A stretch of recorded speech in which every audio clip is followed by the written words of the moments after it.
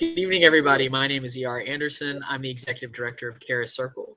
Charis Circle is a nonprofit programming arm of Charis Books, and Charis Books is the South's oldest independent feminist bookstore.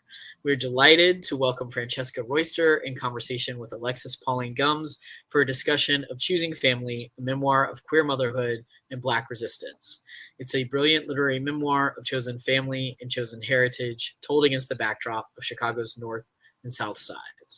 But first, to introduce both of these folks more warmly, Candace J. Merritt is a PhD candidate in the Department of African American Studies at Northwestern University. She holds an MA in Women's Gender and Sexuality Studies from Georgia State University and a BA in Women's Studies from Emory University.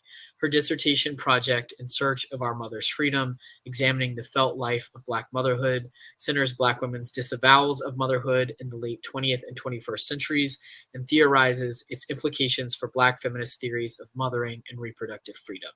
You can find her most recent published essay, Trapped in the Political Real, Imagining Black Motherhood Beyond Pathology and Protest, in the New Feminist Literary Studies, which is from Oxford University Press in 2020. And I asked Candace to kick this off for us because she is a fan, of course, and also just the one to do this. So Candace also is a bookseller at Charis Books and More. So there is no one better to welcome these folks in the room tonight. So welcome, Candace. Thank you for being here. Thank you so much, ER. And I'm, yes, a bookseller, but also a book buyer, probably more so, from Charis and the bookseller. I have the pleasure and privilege to introduce our speakers this evening. Francesca Royster is a native of Chicago, South Side, and a professor of English literature at DePaul University in Chicago, where she teaches classes on African American literature and culture, Shakespeare, and gender and queer theory.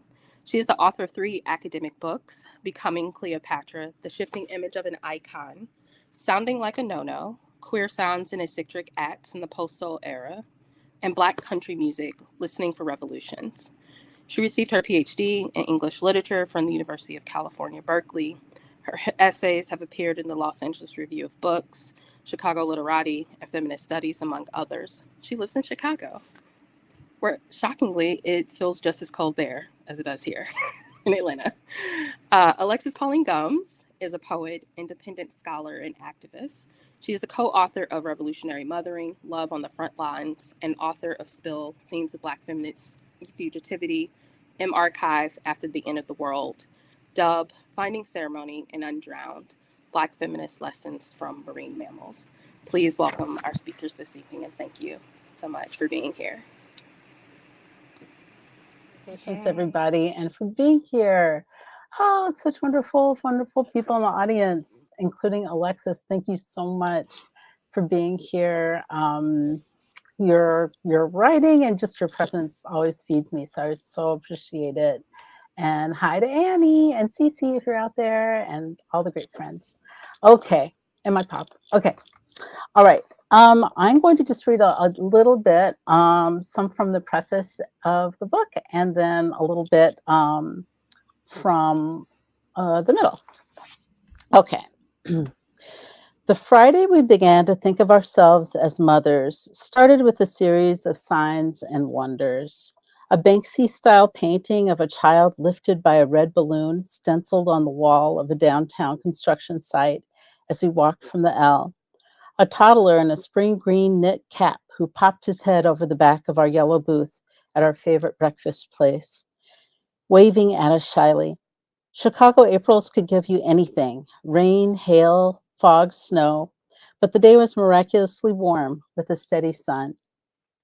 I had an important meeting that morning with the promotion committee at my university to consider my application for full professor, and my partner Annie had come to hold my hand. Despite the years of hard work and preparation for that day, teaching, researching, and writing books and articles, volunteering for hours of committee work, my mind was preoccupied with what I hoped would be a much bigger milestone. 4 months previously, Annie and I had turned in our photo book so that birth parents could consider us to become adoptive mothers. In that photo book, we tried our best to represent our strengths.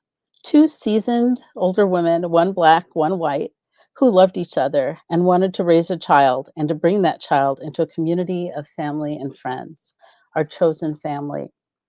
We tried to present ourselves as we are, caring and goofy. We wore our hearts on our sleeves. Somehow we hoped the book would communicate our passion to become mothers. Then, 3 weeks before my meeting, we got a nibble. Our social worker, Wendy, showed us a photograph of a beautiful baby girl who had just been born, her face mostly cheeks and shining eyes. Her birth mother was considering us, among others. At a giddy breakfast brainstorming session, Annie and I gazed at the photo and came up with the name Cecilia, if we were chosen. At first, I really pushed for the name Jessie. No one would mess with Jessie. I pictured her leaning against a brick wall, thumbs in the loops of her jeans. But in the end, it had to be Cecilia, graceful, ringing, and true. Before my promotion meeting was scheduled to start, we quickly ducked into Walgreens for last touches. A bottle of water, lip gloss, and breath mints. Standing in line, we heard Simon and Garfunkel singing, "Cecilia, you're breaking my heart," playing on the loudspeakers. "This has to be a sign. We're going to hear something about the baby for sure," Annie called out, doing a little dance. This is a story about losses as well as miraculous gains. This is a story about beginning motherhood in the second half of our lives. So it's about sore backs and knees, about making mistakes when we thought we should know better, and about the unspoken worry that we might not live to see our grandchildren. But it's also a story of second chances and rebirths. This is a story set in Chicago in the first decades of the 21st century, so it reflects the gentrification, racism, continued homophobia, and transphobia taking place in that city. But it's also about making sense and about creating home right where we're planted. This is a story about building a chosen family, which means trusting friends to love you like family. This is a story about queerness, and because of that, it's about yearning for the world that we want to have, but don't yet. Well, we must have convinced someone, because our daughter came home to us. On a drizzly gray day in May of 2012, we drove the 2 miles from Rogers Park to Evanston to pick her up from the Cradle Nursery and to take her home. Our tiny Honda packed tight with the car seat firmly fitted by an Officer Diaz, who warned us that from that time on, our own legroom would be irrelevant. We videotaped ourselves on the drive so that someday our child could see that day and witness our magical transformation from free women, unencumbered, to parents. As I watch that video now, it's clear to me that the transition had already happened. You can see it on our faces. We share the same wide-eyed, joyous, stunned look, like we'd just been lifted by a sudden, unexpected wind. Neither of us could keep from smiling. Before we could take our daughter home, though, we had to give her one last meal at the Cradle Nursery. The blue and white bottles of baby formula donated by some hospital were weird and squat and medicinal looking, but she sucked them down anyway, emptying 3 of the bottles in one feeding. She had already grown since we first met her and was too big for the terry cloth pajamas from the cradle that she wore. We had gotten better at holding her over the past few weeks, more confident, but we still had to focus ourselves single-mindedly on the task. Annie giggled as the baby inched her way up past her chest to rest her head on her shoulders to burp. My hands shook as I gently folded our daughter's legs into the new yellow-striped, duck-footed pajamas that we brought with us, one of the many things we purchased on faith that this would all happen. It had been hard, but there we were, making a future together in the face of loss. Her birth mother had given her the name Angela, a name that is both beatific and that of a fighter, both graceful and original. Angela with 2 L's. Angela with 2 fists upraised. And we chose Cecilia for her first name. Cecilia, patron saint of the healing power of music and of breaking and broken hearts. Cecilia, whose name echoes for me, Lucille, who we called Celie, my New Orleans-born great-grandmother who so enjoyed music and doting on those she loved. Celie, whose pork chops with red-eyed gravy healed the sick, or at least the homesick. Cecilia of stylish shoes and weekly beauty shop appointments, and a deep dimpled smile. Cecilia of healing hands that smelled, now I know, of lemon balm. Honoring the past, we named her Cecilia Angela, but honoring who she was right then, small, beautiful, quick, we called her Cece. We heard a ringing voice announcing that Cecilia was going home over the intercom, followed by a bell summoning us all to the sitting room. Annie and I carried Cece in her car seat, so unbelievably heavy. As we entered, we saw another family leaving, one that we recognized from our parenting classes, a cherubic blonde couple wearing the same jubilant smile we had, carrying their little brown baby boy, whom they dressed in a blue and white onesie and a soft Cubs hat. We watched the couple awkwardly. That would be different. We watched the couple awkwardly and laughingly maneuver the car seat out of the front door and into the unknown. Congratulations, we called out to them. Good luck, they called back. And then it was our turn.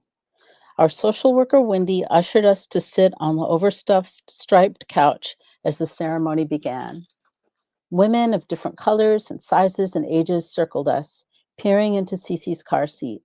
Some, including Wendy, had tears in their eyes. They were the volunteer huggers, the nurses, the social workers, the administrators, and the fundraisers. In short, everyone who had worked on the process. We posed for photos, shook some hands, and got some hugs. Then they waved goodbye to us as we too walked out the front door and into the unknown. Our joy, the fit of our particular child in our arms, and the sense of the rightness of our choice to become mothers so late in our lives together, despite our questions and struggles, felt both fated and intentional, a sign of a fierce love within us and beyond our powers. I understood more than ever that adoption is both a coming together and a rupture, a separation from one family to another. But still, there must have been some kind of magic at work in the relationships that brought us all together. Those included the folks at the cradle and our own families, blood and chosen, who listened and encouraged us, gave us bags and bags of gently used clothes, helped us to buy the right car seat and maneuver the many belts and buttons to install it. There was magic, too, in Cece's birth mother's decision, and her choosing us for reasons that we will never fully know. Magic and her birth mother's own logic, connections we didn't fully understand, and a kind of grace, be it fate, karma, or the hands of the ancestors, led us to this moment. In addition to any of the other worldly forces that may have been at play, I hold fast to the idea that we have a kind of responsibility to create community with the people around us, and they to us, even as we navigate the different and often difficult social forces that bring us together in the same room. Those are bonds that don't have to be of blood or region or profession, but of what we do in the world, a shared fight. With our coming together, there's a refusal that the world is in free fall, that our connections, however they begin, have had an impact on the world. Cece's very life, her vitality, and the decision that she come home to us to be our child are a reflection of that community. Annie says that when she sees Cece, she sees a new dream of motherhood, the possibility of being a different kind of mother, a motherhood shaped by intention and a life lived resisting history. When I look into Cece's eyes, I find traces of my own lost family and self. To me, she's the embodiment of all there is in my own family story that has been lost or purposefully erased. Not just the way that her eyebrow lifts mischievously the way my mother's did, or the way that her nose, round and shiny in the middle like my own, makes me always want to tweak it, but in her deep brown, sun-kissed African face.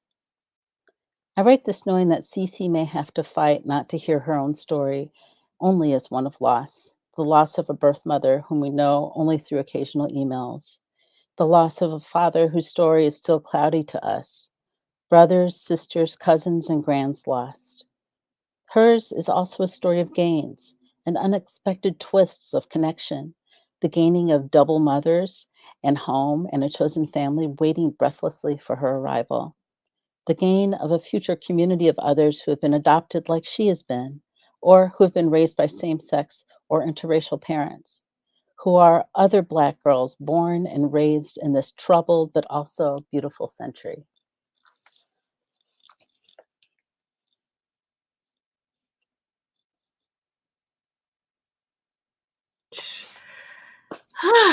So beautiful, and definitely echoing what Lauren shared in the chat. Your words on the page are such magic, but hearing you share that moment and those words is phenomenal generosity. So I'm just going to take a breath. I think probably everybody listening might need that breath too, just to take in what a gift it is for you to share this with us. Thank you, Alexis. Thank you. So we're feeling. Oh, thank you. We're feeling it in this moment, but I just wanted to give some space for you to say, and you share some of this in the book itself about why you wanted to write this particular book. And it may be that there even are more insights about what's at stake for you in sharing your story in this form, as you have begun to share it right now. But yeah, would you like to share how you came to know that that you wanted to engage the generosity and the rigor of sharing your story in this form with all of us? Thank you. Well, yeah, that's a great question. And, some of the reason is very selfish because I find such everyday beauty in this experience of being a mother that I just want to slow it down and have some space to think about it. And the experience of motherhood is so fast and kind of requires so much attention that, sometimes just making that space of reflection has been really necessary. And since Annie and I first got together 24 years ago, we had been saying every year that we were going to make a scrapbook of our lives together. And every time we've been too busy to do it. So writing the book has been that. And it also has been a way to connect to past generations of mothers and fathers, to family, to really give testimony to a truth that I feel, which is that the very ways that our family, as African Americans, are often figured as excessive, as outlaw, as out of bounds, as shameful, are also some of the ways that we survive and make connection, and that's sustaining in a world that's violent. So I felt a kind of urgency to link the ways that Annie and I are trying to think about motherhood, and as a way that has fluid boundaries in terms of who gets to be in the community and who gets to be part of the family, as part of a history of queer family, and really making a way out of no way, but more than that, more than just struggle, also the joy of connecting with other people, and I think that joy is a story that needs to be told and retold and kind of recentered, especially right now, in such a difficult time. So I wrote it also, to kind of change the story to feed other people who might see themselves in that story, and also, just to heal myself as well, because that some of those like negative messages and ideas and constraints are, just dampen the soul. And so part of my reason for writing this too is to just create breathing room and create healing as well. Well, you did. It's such a nourishing memoir to read. And I love so many things about it. But one of the things that I love, and it speaks to the intervention that you're also making, is that the way you tell this story of family, this story of choosing motherhood is it pushes back against the idea of isolation, of nuclear family as isolation, of parenting as isolating in this society, in the very form of how you write this book, right? So this book is clear the entire time that the story of becoming Cece's mothers is also the story of your love story with Annie, your family history, relationship with your mother. There's just so much that you offer here. And I think that's why the word generous keeps coming back, you know, because you could have just been like, this is our adoption story. And that would be a huge contribution, you know, and we need that. And, you know, we would all be like, hooray. But you definitely didn't stop there. You were like, here is my love. Here is how I arrived at this place in my love. Here are my people. Here is my shifting relationship of what it means to be of this set of people. And I would just want to thank you again for your generosity, because it makes all the difference. It really allows the reader to, this reader for sure, but I think the reader in general, to find themselves in the story, right? To ask themselves, I asked myself questions about, how do I understand who I am in partnership? How do I understand who I am in lineage? How do I understand how I care and nurture and with intention, you know, as you say. And so if there's anything that you want to say about that decision to tell this story in that way, or about what you found through that act of expansive reflection that took you back before you were born into your own family history, and also back through, you know, these 24 years of partnership. Thank you. Yeah, you know, part of the ways that I was writing, like even my own writing style, like whenever I would tell a story or think of an event, you know, early in Cece's life, and the book goes up to when she's about 6. Those stories were just reverberating for me with my own childhood, but also, you know, these images and pictures and places. And I almost, I almost just felt like the presence of all these mothers and people when I would try to make decisions together with Annie. Like I felt like there were all these voices with me, kind of helping me to figure out what to do next, when we would run into crisis, or, you know, just try to figure out how to help encourage Cece to become, you know, the person that she's meant to be.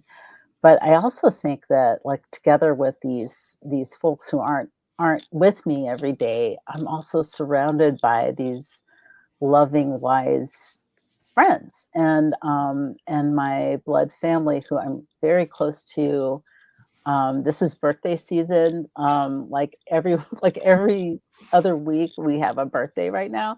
So in my blood family, so I just feel like, you know, this is I think I chose to write the book also really evoking the people around me who were modeling how to be nurturing, or, you know, just how to take care of a little one, or how to balance your life. And so I feel also, I feel just lucky to have like people alive around my table who are also helping to shape our story, and like helping me model for Cece another way of being family. So I'm, you know, just so much gratitude. And some of them are here. Yay! Yay! All the love and gratitude. Well, one more thing I was curious about before we give some space, if other folks have questions, is that, I mean, you're in this moment, you have 2 books pretty close coming into the world, right? So you have the Black Country Music book, and you have this book. and you're everywhere, you know, you're doing all the things. I'll be like, wait, were you in Durham? It's like, whoosh, you know, it's like a gust of like beautiful, colorful wind. And it's like, that was Francesca just moved through town. And I just wanted to ask about, I mean, because I know that well, to me, having read both books and heard you talk about them both a little bit now, it does feel like the reflection, the turning back, the expansiveness of mothering is something that shows up in both of these texts, and, you know, reclamation and the memoiristic impulse seem to show up in both. But if you would like to say something about what you have noticed about yourself, or about your ways, or yourself in community as a person sharing, by sharing these aspects of your life so close to each other in time, I would love to hear anything you want to say about that. Oh, thank you, Alexis. Yeah, I do feel like the books fed one another. And as I was writing them, you know, sometimes I would just switch back and forth to kind of keep my brain fresh. And the process of writing a memoir was really challenging for me, because I consider myself, I'm sure it's challenging for anyone, but I'm like often a very private person, and sometimes I don't even know what is going on inside, you know. So it takes, you know, it took a lot of pushing of myself to put myself out there. And when I was writing the country music book, I also used memoir, but the music itself, and in some ways the artistry of the wonderful people that I was writing about, let me be kind of a second voice. So it was hard in some ways to be kind of the eye of another book. But I also think that in both books, and really all the things I've written, I'm really interested in the things that, like the spirit of survival and the imagination, especially as a place of thriving and a lens for seeing the world. And I'm really interested in people who I feel like are underestimated, or who could be crushed by something that's happened in their lives, or with just the burdens of the historic moment that they're in, but who manage extraordinariness and artfulness and creativity. And I definitely see that in, you know, in the parents and ancestors that I evoke in the book. And I also see it in the musicians that I was listening to. And so much so that listening to them and trying to really listening to the country music artists and trying to feel the risks that they were taking would push me to take more risks and to be more vulnerable in what I'm doing. And I know that, you know, I'm never going to be a musician like in a famous way, because I am pretty bad, but I do think that like words can be a place for me to offer something that's genuine. And so that was one way that writing the country book and listening to the soulful music of like Our Native Daughters or Valerie June or some of my other favorites was feeding just the process of digging deep and going into the space of memory sometimes, even when it was hard. So yeah, I've learned that I'm always interested in these like eccentric stories, basically. And I like to move back and forth between kind of analysis and then the personal and spiritual. And that sometimes I need to pivot back and forth to get myself to go further.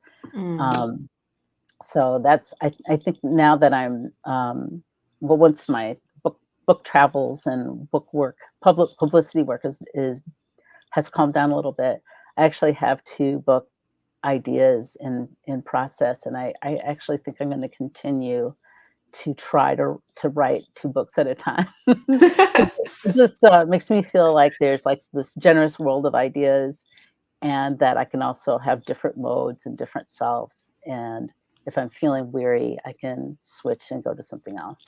Mm-hmm. Oh, I love that idea. I love the idea of the different books as supportive partners to each other, and that the pivoting can actually support you to go further in to each project. I love that. And I think that there's precedent for that. You know, I know the writer Miriam Chauncey often writes 2 books at the same time. And Really? That's cool. Yeah.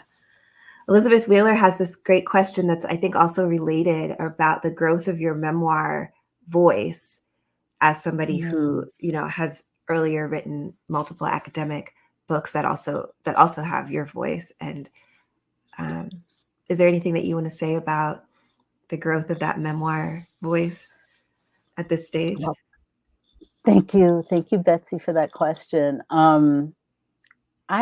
I definitely had to grow over the course of writing this book, and to discover, I guess, a way to not, I guess what I was saying a little bit before about the pleasure of analyzing something that's kind of more abstract and distanced. I had to kind of learn how to go deep and to be willing to share it. And so that was part of my journey. So there was kind of a psychic and psychological journey, which coincidentally does have to do with becoming a mother, that also when you're a parent, or, you know, any kind of important role in a young person's life, you have to be vulnerable and be willing to get things wrong and things like that. So speak up, all those things. So that is definitely important. I also take a million classes. I haven't in a while, but I took a wonderful workshop that was called Memoir in a Year, that was sponsored by Story Studio Chicago. And that helped a lot. I already had a collection of what I thought of as essays, but I really wanted to learn how to make it into an arc, a story with an arc, and to learn how to develop an I, like myself as a character, and not just me experiencing things. So that class really helped me a lot to kind of have a more controlled storytelling technique and to develop my voice. And then I also just read really amazing. I try to read a lot, and I read poetry and, you know, cultural criticism, and I listen to music, and I read people like Alexis to just to see all the different ways that you can really use language to talk about things. And that, you know, it's very freeing to know that, you know, writing a memoir, there are no blueprints. I mean, there are rules, but there are rules to be broken. And someone like, you know, Audre Lorde Zami is a terrific example of that, where she's writing poetry and she's talking about history, and she's, you know, thinking about her young self and her relationship to her mother. So, yeah, I guess I'm growing as a writer to know that I can really draw on all these different kinds of writers for whatever I plan to write next. I love that. I love that. And thinking about mother-daughter relationships and younger selves, I have this. Okay, so y'all keep putting questions. Don't stop putting questions, because we're so captivating. We are, but still put questions. I was thinking about, I was like, what kind of imagination activity could we do? And I know you've thought about, like, what will Cece think about this book, you know, as she reads it, as she becomes an older reader, as she experiences different parts of her own life and looks back. And this is such a beautiful record and archive to have, and portal, you know, to have, to travel. But if you could imagine, and you address it, you do address it a little bit in the work itself, but if you could share with us, and maybe even continue imagining, what your wishes are for how this work can support Cece in her life, let's say 20 years from now.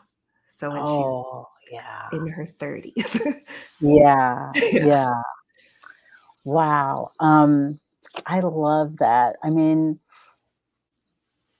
thinking about the portal, the CC portal, the time portal. Yeah.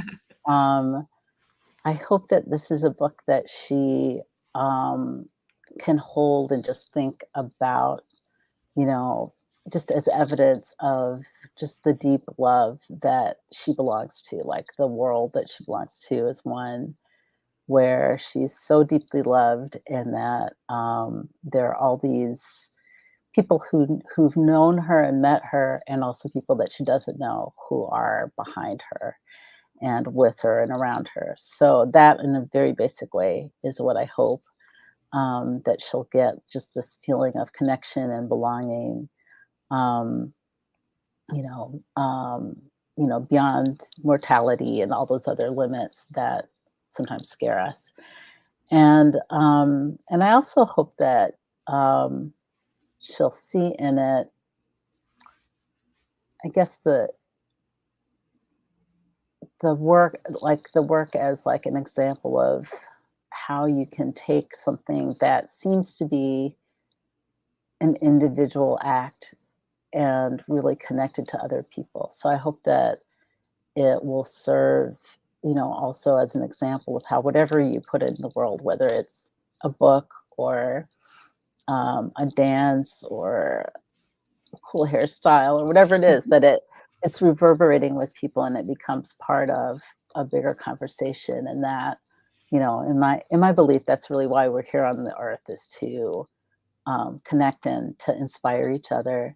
And so seeing how one limited person is able to try to attempt that, I hope will be inspiring for her.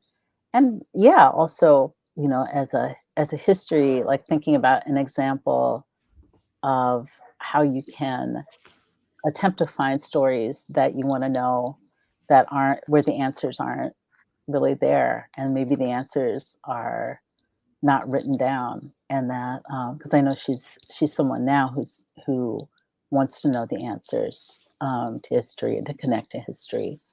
So those are some of the things. I know that she's going to be a person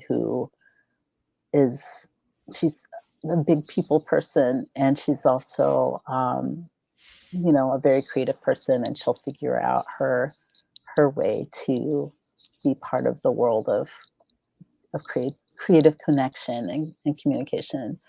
So I gave her own copy of the book. She might actually be watching. I'm not sure, because I have the door closed. But she was at the first reading at Women and Children First last week. So yeah, I just want her to kind of see it as something that she can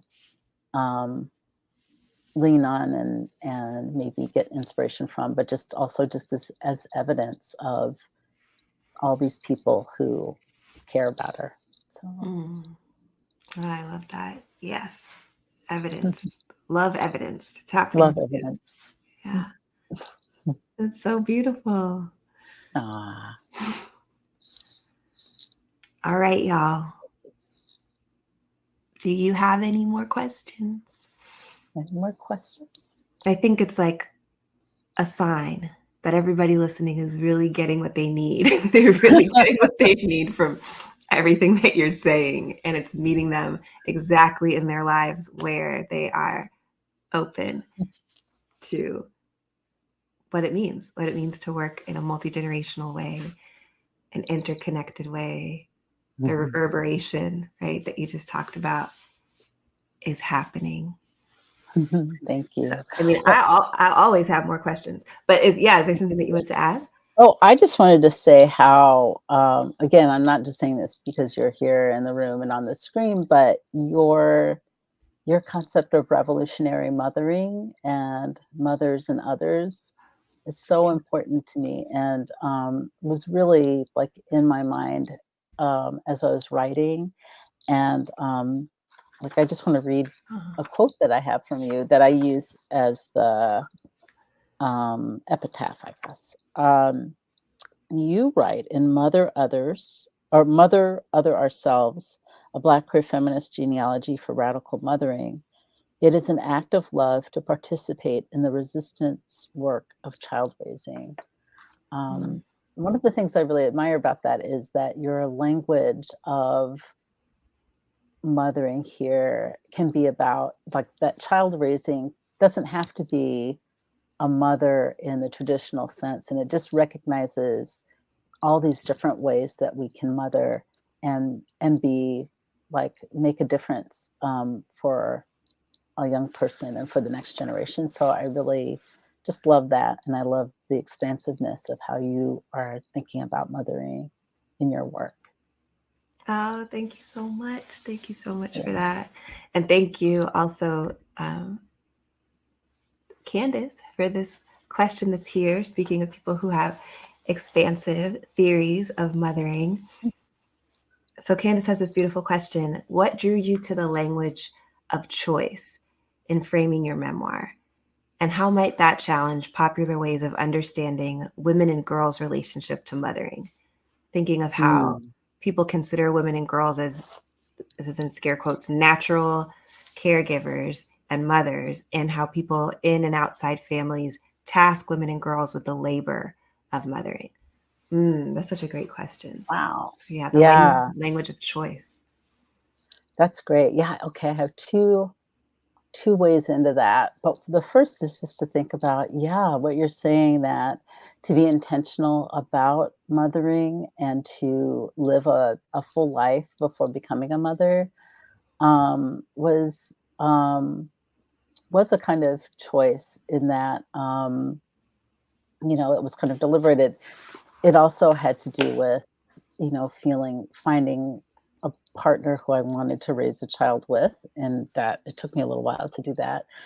And so, but I think that, like, that idea of intentionality and choice was really important for us, even as we were thinking about how we would go through it, how we'd adopt, and choosing open adoption in order to give at least some choice to Cece's birth family and birth mother in particular.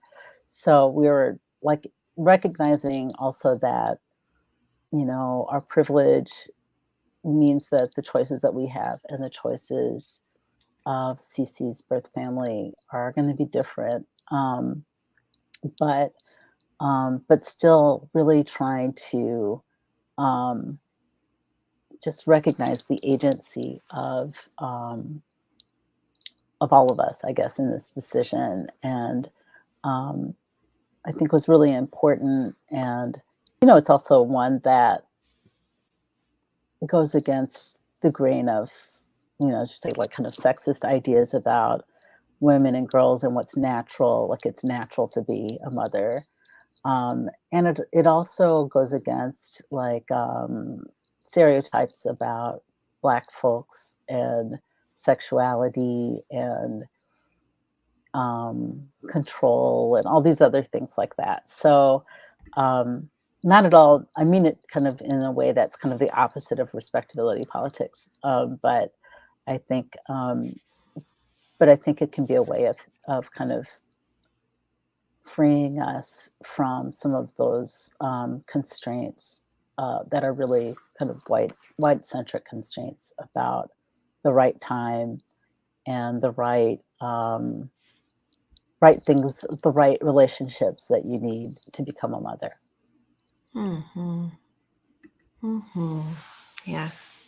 Well, I hope you see all this beautiful acknowledgement in the chat. Janica Lewis has this great question. Janica, that's my homegirl for many, like 20 years, more than 20 years. Wow. Is following up on Candace's question, asking about how do you mother yourselves differently as you mother others? Such a great question. Wow. Yeah. Is that one for both of us? Because I think that maybe. Yeah. Yeah. Let's see. How do we mother ourselves? I feel like I think that really, like, having this very alive, very unpredictably brilliant young person, in my life every day means that I'm fed in a way that's really different than before I became a mother. When I was very good at like buying myself presents, or which I still do, or treating myself well, or going on vacation. Like I think that there's a kind of beauty and pleasure to our everyday life that just brings me joy, and that itself is a kind of like being in relationship to Cece and to Annie feeds me. So that's like so building those relationships is one way that I mother myself. And I've also just tried to challenge and reflect on like the kind of critical versions of mothering, like steering myself, or like some of the voices of critique that I have in my head, or voices of pressure and urgency. And so trying to replace those voices with just more kindness and more the same kind of kindness that I try to give to other people. I'm trying to do that more to myself. So that's definitely a process, but some way that I think about that. Yeah. How about you, Alexis? Yeah, I love the question so much. I think that, that of course I emphasize the other in mother, and that transformative impact of mothering, as you say. And I'm just in this moment thinking about it absolutely is an invitation to love myself deeper and more intentionally, and maybe even more in a bigger way, like more bigly, because I was thinking about some of our loved ones who are babies who have been born out of our organizing chosen family. And I remember this particular experience with Mimi, who is one of these babies, when I started to realize how she watched me. And so it's like I would put on my chapstick and she would like dig in her mom's purse and put something on her face. And I was like, oh, yeah, that level of watching absolutely clarifies what is it that I want to exude, right? If I know that there's attentiveness that our loved ones who are around us in moments where we don't necessarily think, I'm not saying words, so I'm not necessarily like, oh, this is me transmitting a message. I'm still actually transmitting a message all the time. What does that mean? How do I want to feel so that can be exuded? What are the practices I want to cultivate, given that I don't know? It's like the sweetest surveillance, ever of that. Like, so it puts that like dance like no one's watching cliche into a totally different stake and release. Like, oh, yeah, absolutely. There's what I would have wanted to see, what I feel like she deserves to see around her. That becomes this loving mandate, that's one way for sure. And there are many. I also think about the fact that the people who taught me to wake up early in the morning and write are both moms, both Black moms, solo parenting at the time that they taught me that. And just knowing how being available to myself in that way early in the day absolutely changes my availability to be able to care and to be in this process of transformative reciprocity, generosity, that is really, really important. So yeah, it does make me think about nourishing myself, not just for that productivity of care, but for the availability to receive the transformation that happens in that care. Yeah. That's really cool. Yeah, I do really feel like there are that kids, our own, and the kids that we're connected to, we're in relationship to, are witnesses to something that maybe even we don't see as we're kind of living our days. And so like our actions and our commitment to there being a future at all, I think is really important to those witnesses. And how we spend our time, how we treat ourselves, all that is really important. Mm-hmm. Mm-hmm. Oh, what a great question. I love that. Well, I think we have time for one more question before we move into the wrapping up things. Is there a question that somebody didn't get a chance to ask yet? A curiosity you're holding? Okay. Well, if not, I just wanted to then ask you, based on my curiosity, and you don't have to, I know your next project is in process, but if you want to talk about as specifically or as vaguely as feels right, what is in your mind and imagination right now? What feels like it's coming through next, or what has been made possible in terms of your future writing by these projects that have come into the world just now? Oh yeah, absolutely. Well, both of the projects are really coming out of the two books in different ways, and conversations that I've had that have made me realize like what's necessary to keep pursuing. So the one project which I think of as possibly one that's going to take me a while is about the role of music as a form of grieving and healing for Black women in the diaspora. And I imagine it as in the Black diaspora. And I imagine it as a book that like shifts location. So the first I know, and maybe the spine of it would be thinking about Brazil and Salvador, Brazil, which is where my mother passed away unexpectedly. Right. And also is just such an amazing place of music and culture making and just the presence, the African presence there.